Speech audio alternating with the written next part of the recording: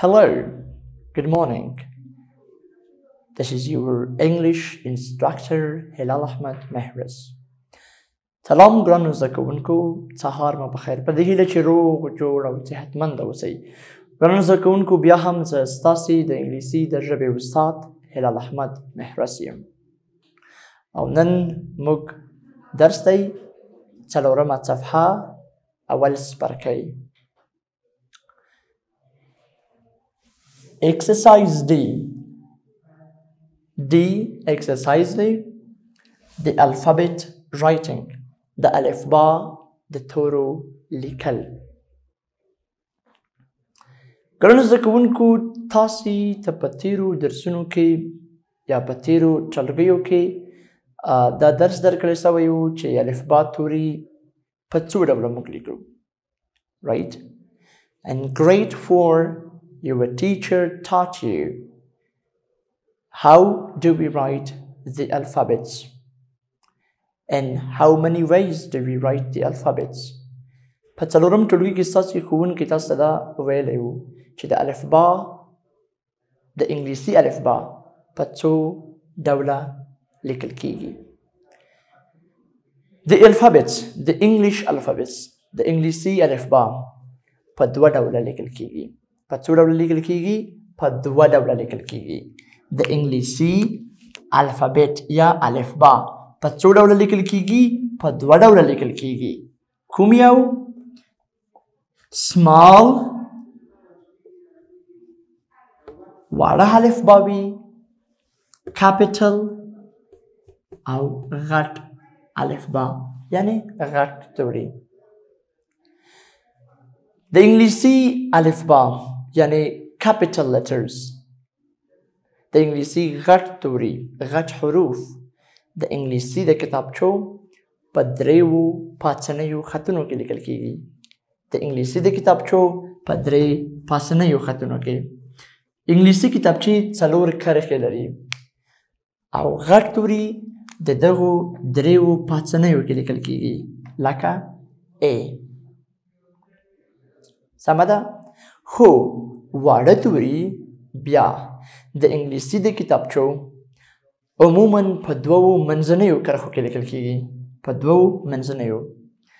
ځینې حروف په درې لاندنیو کرښو کې لیکل کیږي او ځینې حروف بیا هم په دریو پاسنیو کې. لکه د B توری، که چیرته د B توری غټ وي نو موږ یې په درې پاسنیو کرښو کې لیکو، خو که چیرته د B توری موږ وړوکی بي لیکو بیا یې هم موږ په دریو پاسنیو کرښو کې لیکو، خو په مختلف شکل، په مختلفه بڼه، وړوکی او لوی بي.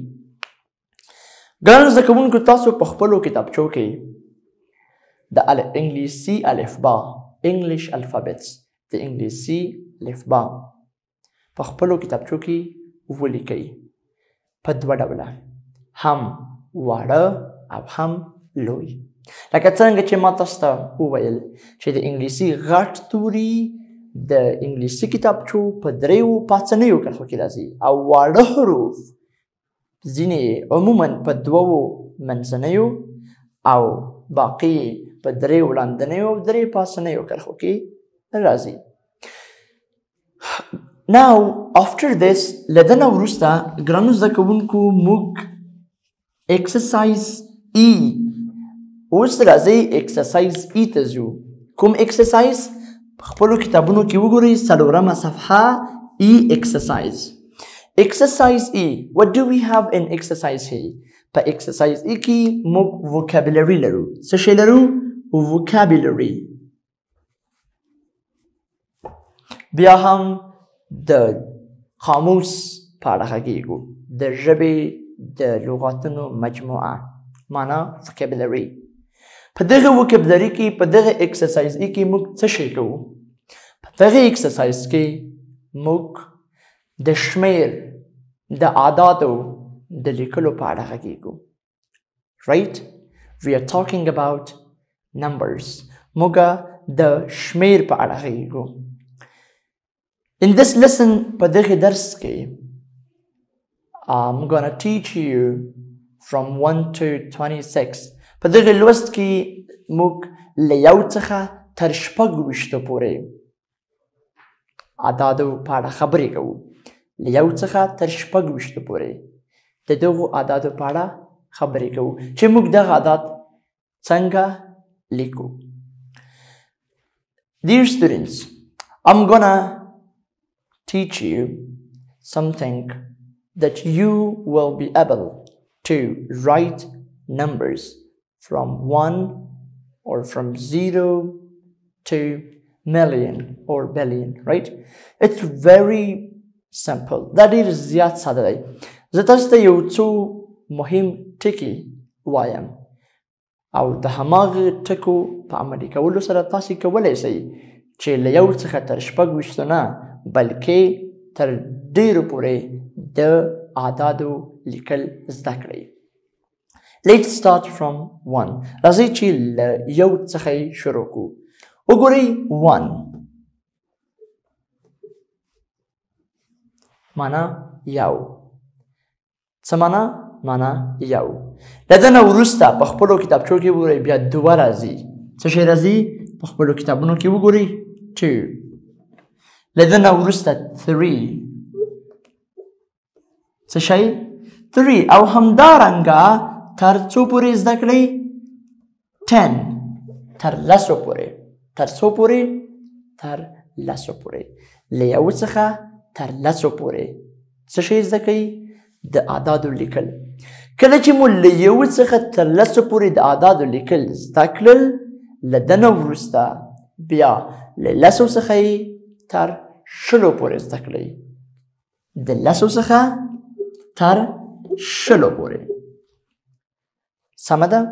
کله چې مو له 10 څخه تر 20 پورې د اعدادو لیکل زده کړل له هغه نه وروسته بیا به تاسې 21 نه زده کوئ. سمه ده؟ ولې؟ ځکه چې تاسې د 20 سپل زده کړی. سمه ده؟ لکه 20 او د یو سپل مو هم دلته زده کړی ده. کله چې له یو څخه تر 10 پورې تاسو حساب زده کړی لیکلی نو هلته تاسو د 1 سپل زده کړی نو 21. خو یو څه باید زه تاسو ته یادونه وکړم چې څه شی مهم دی. کله چې شمیر له 20 څخه زیات شي تاسو هایفن دغه شی د مرکبو اعدادو په منځ کې استعمال کړئ لکه 21 ګورئ دا مې استعمال کړ 20 او دا دی 1 21. ګرانو زده کوونکو کله چې تاسو تر 20 پورې حساب زده کړه له 20 نه وروسته بیا تاسې څه شی زده کړئ؟ د 10 سپل زده کړئ 30. After 30 40. After 40 50. After 50 60. After 60 70. And after 70 80. After this 90. 90 پورې مې زده کړه که نه؟ نو کله چې تاسې 90 فقط د 90 سپل زده کړئ 90 91 2 3 دغه سپل تاسې ته بیا دلته زده کړئ 91 د 1 سپل تاسې دلته زده کړئ که نه؟ نو فقط 90 زده کړئ بیا 1 2 3 4 5 6 7 8 9 تر 99 پورې تاسو لیکلی ځکه د یو نه تر 9 پورې تاسو دلته سپل زده کړی ده. له ده نه وروسته بیا تاسې څه شی زده کړئ؟ 100. کله چې مو د 100 سپل زده کړه له ده نه وروسته بیا تاسو شی کوئ تر 999 پورې ستاسو شمیر زده سو. له ده نه وروسته بیا فقط د 1000 د 0 سپل زده کړئ 1000. کله چې مو د 1000 سپل زده کړه نو ستاسو بیا تر 9999 پورې حساب زده سوی ځکه 1000 مو دلته زده کړه که نه؟ نو اوس څنګه وایي 99 دلته مو 99 زده کړی که نه؟ 90 دلته مو 9 زده کړی نو 99 سو. صحیح ده؟ د 1000 سپل دلته نو 99000 بیا دلته مو 9 زده کړی که نه؟ 900 بیا راځه 99 نو که بیا فقط د لاک سپل زده کوئ نو څه کیږي پوره کیږي تر 1,00,000 پورې یا تر 100,000 پورې تاسو حساب زده سو خو تاسو نن فقط له 1 څخه تر 6 پورې حساب په خپلو کتابچو کې ولیکئ سمت په خپلو کتابونو کې هلته تاسو ته تش ځایونه درکړی شوي دي ګرانو زده کوونکو له ده نه وروسته موږ په 4مې صفحې کې په اول څپرکۍ 4مې صفحې کې موږ له ده نه وروسته exercise F the F exercise لرو in this exercise we are talking about spelling او په دغه exercise کې موږ د څه په اړه غږیږو spelling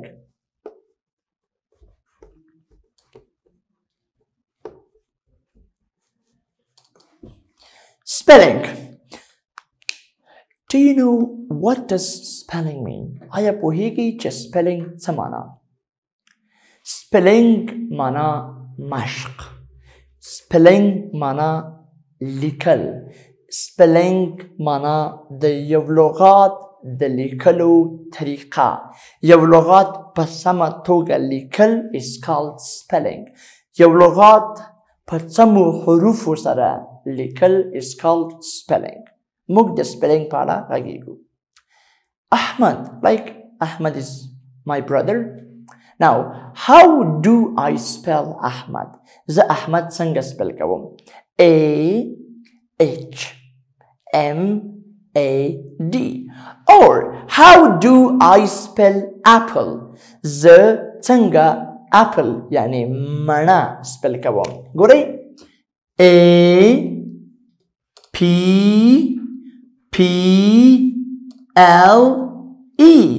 apple مڼه سمه ده ګرانو زده کوونکو په دغه اکسرسایز کې باید تاسې د درکړې شوي لغاتونو سپیل زده کړئ تاسې په دغه اکسرسایز کې کوم لغاتونه لرئ تاسې لرئ apple queen اول apple دی بیا x-ray دی wall queen yak sun fish radio lamp egg orange hen 12 لغاته د دغو 12 لغاتونو د لیکلو طریقې زده کړئ right and this was our today's lesson ګرانو شاګردانو دا و زموږ د نن ورځې درس په دې هیله چې تاسو ته د نن ورځې درس ګټور تمام شوی وي او یو څه مو زده کړی وي ګرانو زده کوونکو په راتلونکي درس کې به انشاءالله موږ په سپیلنګ باندې بیا خبرې کوو چې د لغاتونو سپیلنګ یعنی یو لغات څنګه باید ولیکو